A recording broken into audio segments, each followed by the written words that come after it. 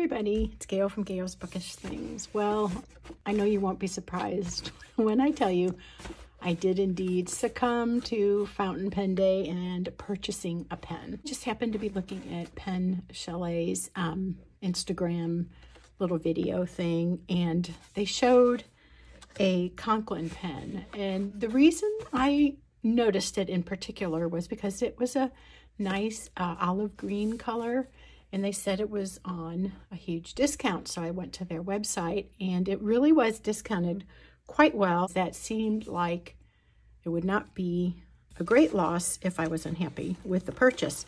Well, then I watched some videos on these Conklins, and they weren't hugely favorable. People were commenting they hate the nib's super scratchy. But then a more recent one said they were reportedly working on the nibs and trying to have more quality control over their product, and he felt like they had achieved that, at least with the one that he purchased. This is kind of a fun little box, but you know, I'm not all about the boxes really, but that is a nice little presentation there. And they have said that this is kind of more of a minimalist design, and it is really a very glossy finish, and it's a metallic finish, and the barrel is solid brass, and it is covered with a lacquer. So that is something different. Most of my pens, I think, are the resin type.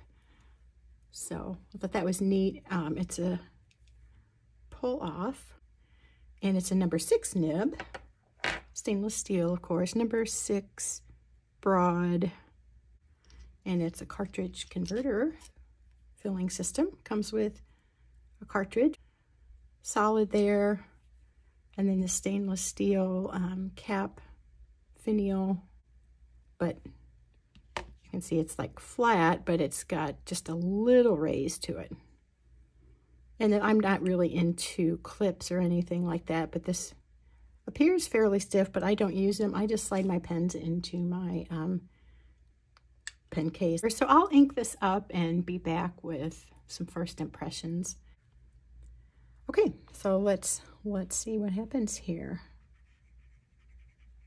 Conklin Coronet. That's coming out, you know, super gushy, but it was just dipped.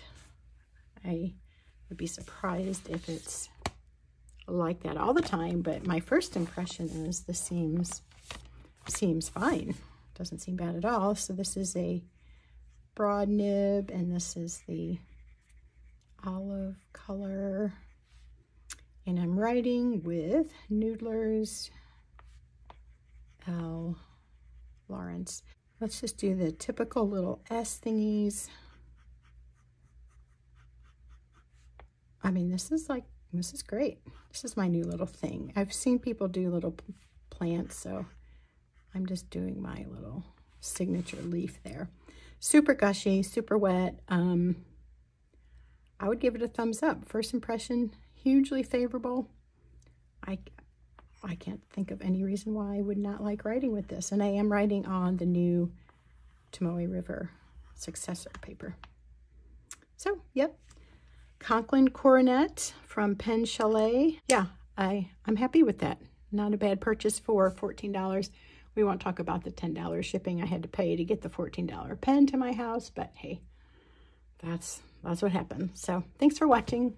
Let me know your thoughts below about this pen, or if you've had experience, favorable or otherwise, with the Conklin brand, and what your thoughts are. See you next time.